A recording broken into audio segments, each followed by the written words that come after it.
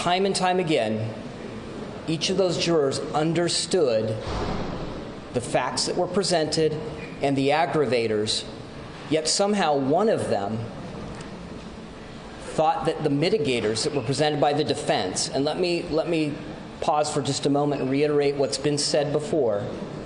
This is a defense team that we understand as families, they have a job to do. But the lack of empathy and humanity shown to our families by this defense team, it's indefensible. And to argue that life in prison without possibility of parole was somehow better because he'd get his inside, I couldn't believe my ears. I can't even imagine a defense attorney making that argument. That shows you how low they will go. And of course, in their concluding arguments, they wandered into the absolute absurd to try to find some rationale to defend. And it worked. It worked with one of the jurors, and we're very disappointed. We came here seeking justice. We were hoping for justice. And unfortunately, we didn't get it today. Let me make a point about the one.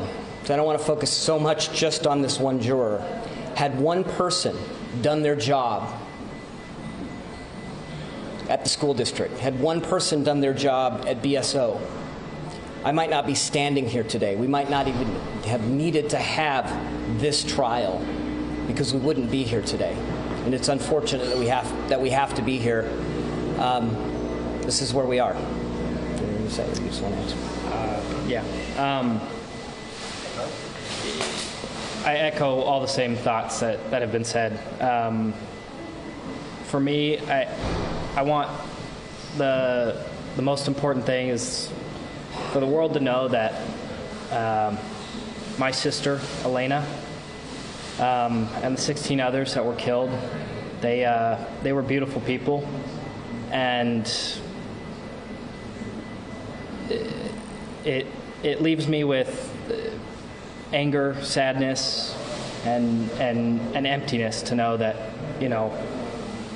none of us will ever get to see them here again, and that they were cut short. And the fact that they allowed this murderer to get off with life in prison seems unjust to us and to the real victims in this situation. That's all. Yes. When you're sitting there and it's sunk in that they're not voting for the death penalty, when you realize that, what do you think? I don't know how you can look at all the aggravators and vote yes on every single one of them. That the state did its job. It proved beyond a reasonable doubt that those aggravators were in fact aggravators. It was unanimous, all of them. 7 for 3 of the victims, the teachers and staff, and 5 for each of the children that were murdered in school. And come to the conclusion that somehow, it's just one juror thought one or more of the mitigators was enough to override that.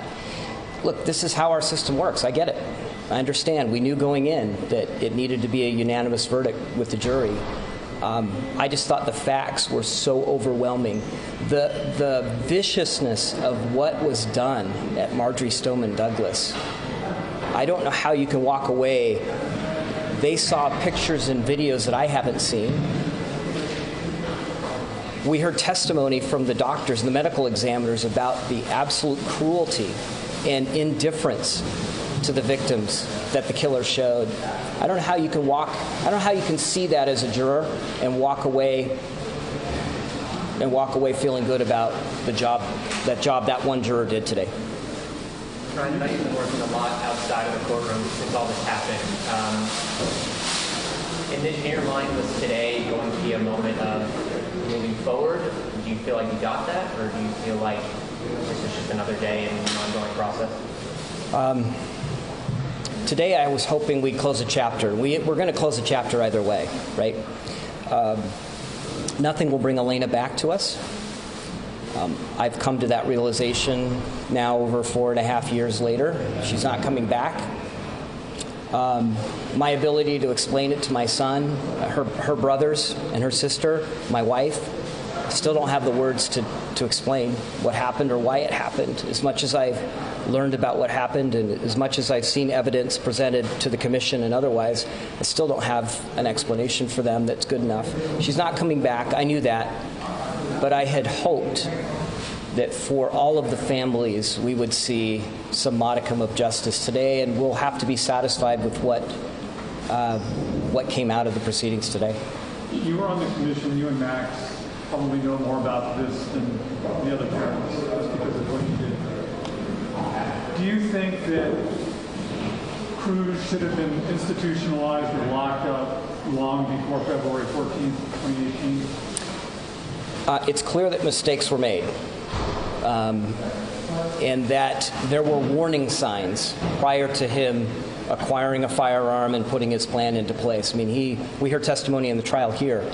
He's been a problem since kindergarten. He attacked other students in kindergarten. So the school district was certainly aware of it. His mother was aware of it. The community in general, I think, was aware of what the possible threat, but action wasn't taken. So the lesson coming from this is that there are warning signs. They are real. I've learned subsequent to this, that over 90% of these school attacks, there are warning signs exhibited prior to the attack. And if we'll take them seriously, which was not done in this case, they were not followed up on, we can prevent these tragedies from happening.